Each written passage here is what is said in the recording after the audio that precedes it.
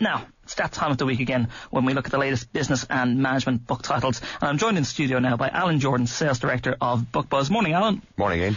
This week, with the long Easter break, we've decided not to look at one title. We'll look at a couple of books you might want to read over the Easter. What have you got?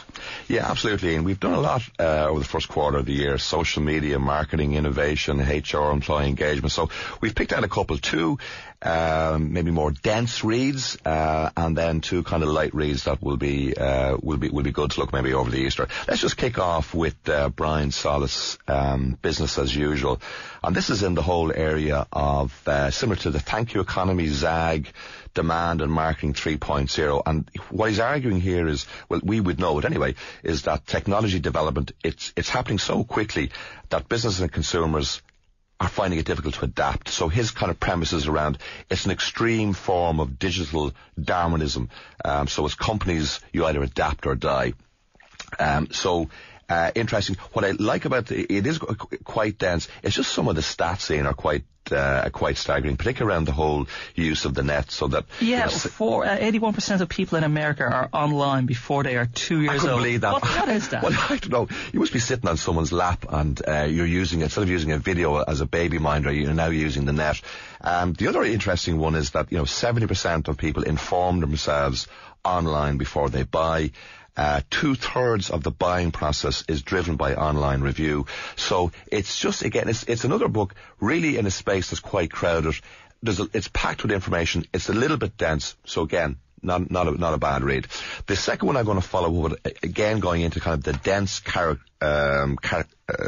category, is Thinking Fast and Slow, Daniel Kahneman. Yeah, we discussed this earlier this year with Ron, your colleague, and this is a fascinating book. This is really the kind of the psychology type of end of economics. Yeah, absolutely. And if you like, it's in the same genre as kind of Nudge, Black Swan, Blink, The Tipping Point. And just quickly, briefly, to give you the premise behind the book, he talks about the way we work as having a system 1 and a system 2.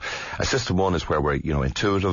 Everything happens, our decisions are automatic, and we combine that with system 2, whereby it's more slow going and it requires more intellectual effort. And you would think that system 2 is the one, that makes a lot more sense, so we'll take more time to think things through. But no, it doesn't actually work out. And actually, in fact, as he describes in the book, he says Kahneman compares system 2 to a supporting character who believes herself to be the lead actor and often has little idea of what's going on. So he is promoting that it's intuition that really drives everything that we do.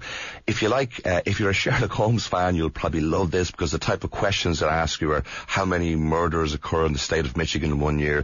Is adultery more common among politicians or among physicians and lawyers? And it just gets into explain to you why you think the way you think. And actually, in fact, even if you understand how you think, do you know what? Maybe that's not going to help you make better decisions.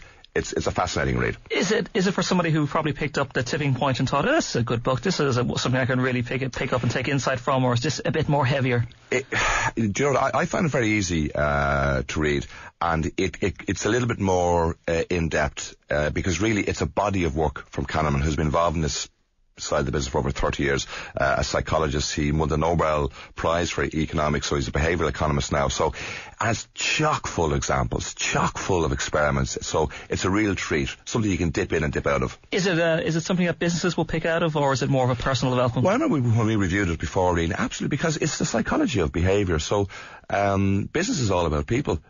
People you sell to, people who work for you. So if you understand people better and what makes them tick and what makes them thick, then it's probably a good read from that point of view. What's the next one? Yeah, so now kind of lighter reads on areas that are kind of well documented. Next one is The Rare Find by George Anders, and this is around the whole area on war for talent, which has been quite well covered in books like The Talent Masters and Workplace 2020. So the kind of key messages which would be familiar to anybody in that particular space is that it's saying, look, you can compromise on experience, but don't compromise on character.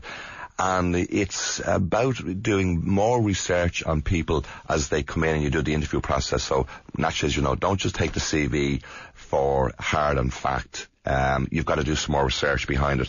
And also, when you're looking at people, it's don't look for good enough, but try to find those that could be spectacular. So if you really want to drive your business forward, there's a lot of stuff in there that's familiar to people, but it's a nice read, it's gentle, and it's very informative. So a good one, the rare find. Yeah, and I suppose a lot of people would say, look, when we have jobs up for grabs, you got people in front of you, you look at their CV, but you think, do I really know anything about this person? Is it really telling me who they are and what they are capable of for this business? Exactly. And if you know a lot of the recruiters, and you'd have many of them on your show over the year, I mean, they know that. They instinctively know that it's a lot more in the CV, and it's about the character, and it's about the individual, and it's what makes them tick. So again, chock full of examples on what the FBI do, what you can learn from the Army.